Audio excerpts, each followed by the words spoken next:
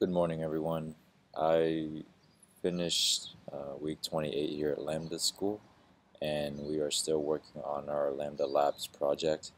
Basically, it's the um, refresher app that we're working on. It's a student app that sends out review material for students so that they can learn and retain the content much better. This week, it's just been especially hard because we have to have a lot of functionality built out.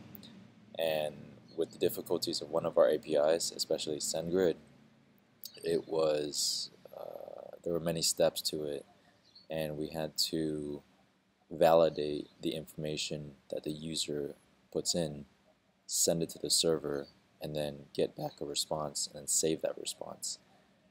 And so we're still working to implement it with our database here, but it's been productive but slow going. So we are still making progress, and hopefully I get to work on some more today. The rest of the team was doing very well. We have more of our features built out, like the protected routes for Auth0, and then we also implemented pop parse, which takes a CSV file and allows the users to upload a list of students so that they can save it to a new list. And so the plans for this coming week is to have all the functionality built out, um, and then start heading into more of the UI UX aspect of the application. But I anticipate our group is going to be kind of stuck on functionality for a while. In other notes, we had a repo disaster where there were a lot of changes that were merged into the main master repo, and so there were old changes that came up. The things were out of order, and there were all these weird anomalies. So as a team, we had to sit through an hour's worth to try to sift through the things that were supposed to be there, the more recent things, as opposed to the older things. And the good news is we finally got it resolved, but it did take a big chunk away from our development time. And this week was, in a nutshell, it was challenging. If I had three words, it was probably challenging. Definitely learned a lot. So, um, and just it's an experience, I guess. And so the rest of the week, we didn't have too many lectures or any extra presentations, and it was mostly working on our project, working to build out those features.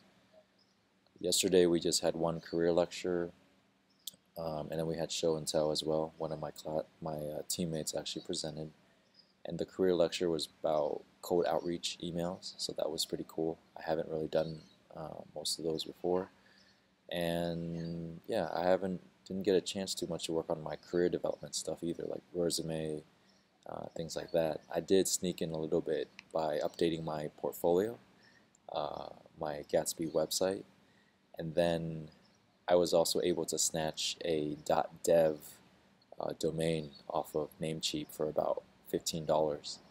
The thing is that it was just released, I think it was yesterday, yeah, it was yesterday around like 8 a.m. Pacific time or something. They released the .dev domains for everyone to buy.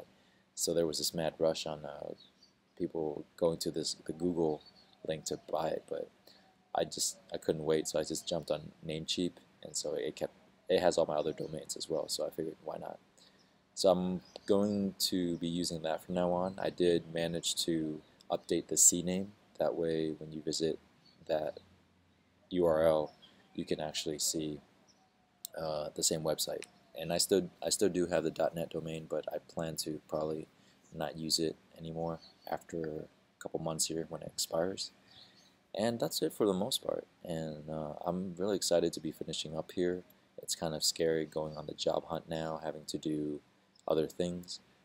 My plans here are still um, here traveling, but I'd like to remain out here while I travel. And then when I finally get a job, I can go back to Texas, which is where I'm from. And that's going to do it for me. hope you have a good weekend, and this video should be coming up this weekend. I apologize about last week if it came out like Monday or something. So I'm going to work on getting that up now. So take care, and I will see you in week after week 29.